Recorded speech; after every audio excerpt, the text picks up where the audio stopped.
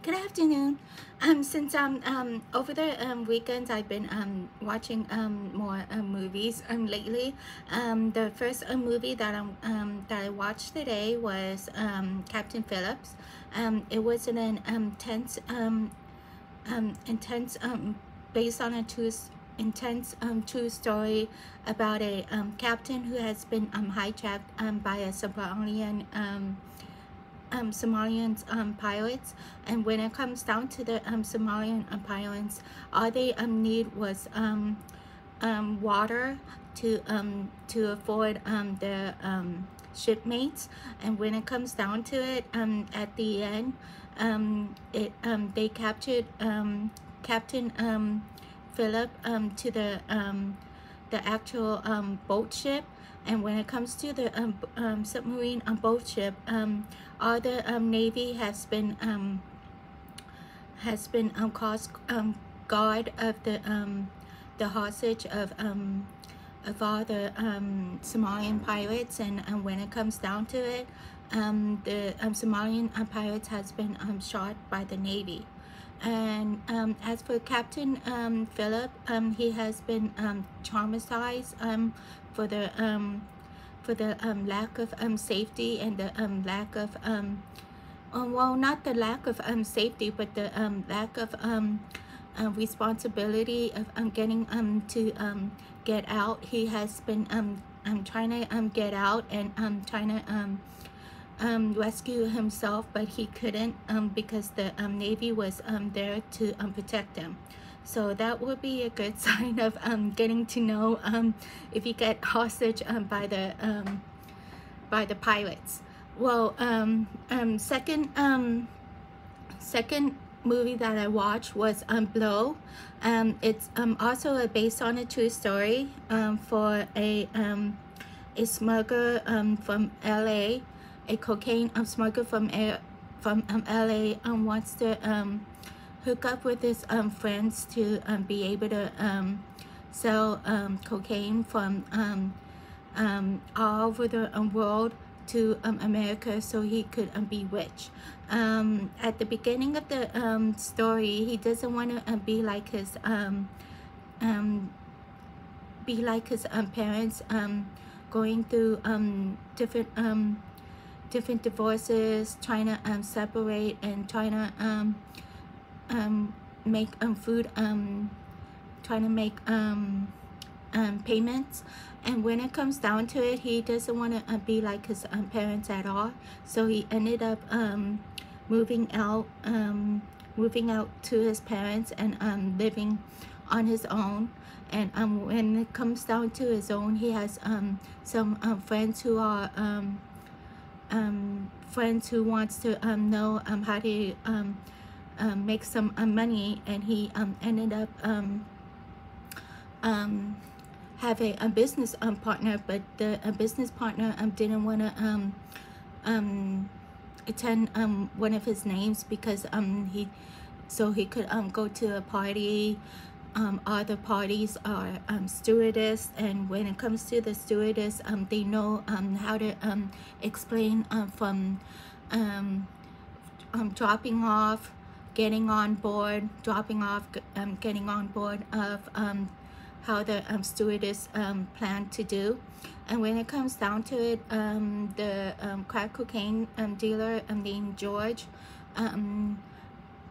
he did met a stewardess, and he got married. And once he got married, he found out that his wife got cancer. So it was a emotional wreck for him, and he got well, actually he did was on parole for a couple of whiles, but once he did got parole, he did met his inmate named Diego. And during that time, Diego and his Diego traveled around the world with him to smuggle crack cocaine, more like doing business. And when it comes down doing business, he doesn't even know the first start of doing business when it comes down to the crack cocaine dealer, because they think that George would be another way of getting to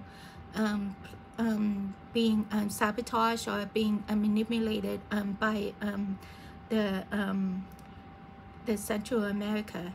So when it comes down to Central America, Diego manipulates George because he didn't agree that George's friend